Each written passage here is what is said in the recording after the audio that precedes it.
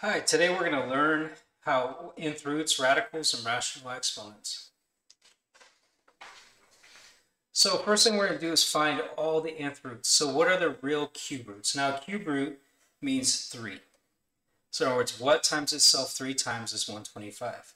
Well, we notice that 5 times 5 times 5 is 125. So that means the cube root of 125 is 5. And the fourth root is what multiplied to itself 4 times is 16. Well, we got 2 times 2 times 2 times 2 is 16. But we also have negative 2 times negative 2 times negative 2 times negative 2 is also 16. So that means the roots of evens are positive negative, but the roots of odds are just positive or negative. So like this, a fourth root of 16 would be plus or minus 2.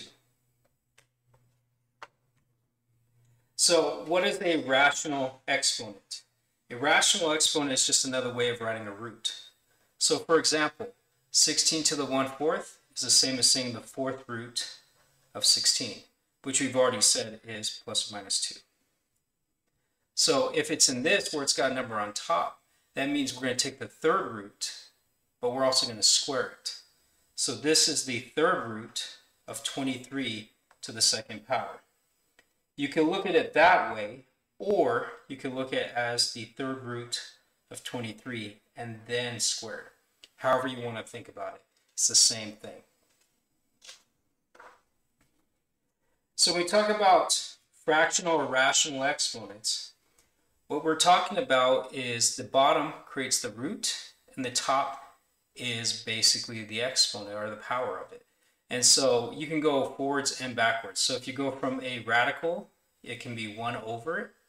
If you have a fractional, basically the one on the bottom goes outside, the one on top, or the one on the bottom goes with the root, and the one on the top goes outside or inside, depending on how you want to write it like this. These two are exactly the same. It doesn't matter if you write the exponent on the inside or outside. Doesn't make a difference whatsoever. So how do we evaluate these things? Well, you can just type it in a calculator. Okay, so for example, if you type this in a calculator, you go 32 with the little caret or exponent function, whatever you have, and do 3 divided by 5, and it will give you 8. But if you think about it differently, what's the fifth root of 32? It's 2. What's 2 to the third power? 8. That'd be exactly the same thing. So with the negative exponent, we first write it as a fraction.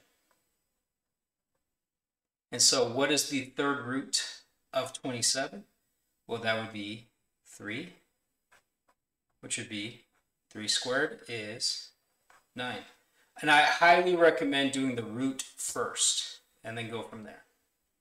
So this one, if it's already a radical, let's write it as a fractional exponent, so 50. And since 4 is connected outside, we go 4, 3 goes on top because it's the exponent. And now all we got to do is type this in a calculator and you get around 18.8. Go ahead and try this problem.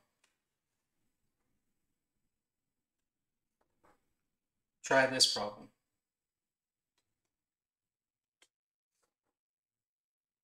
Now, when we're talking about simplifying these radical expressions with nth roots, basically what you do is we're going to do the 1/5 for everything. So we're going to go rewrite this as 32 m to the 15th to the 1/5. And now we're going to distribute the 1/5 to every exponent. So we have 32 to the 1/5. And then we have 1/5 of 15, which is 3. And 32 to the 1/5 is just 2, so you end up with 2m cubed. Same with this one. We write whatever's on the inside. And we're going to take it to the 1/4. So 1/4 of 20 is 5. 1/4 of 8 is 2. And that's it. Go ahead and try this problem.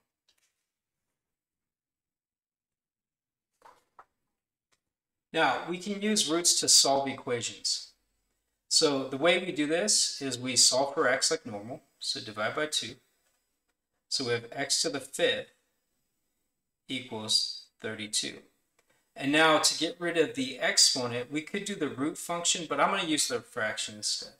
So this is the same as 32 to the 1/5. And since this is odd, basically we just have one answer, which is 2. If it was even, by the way, we'd have plus or minus. Or if this was negative 32, it'd be negative 2. Go ahead and try this problem.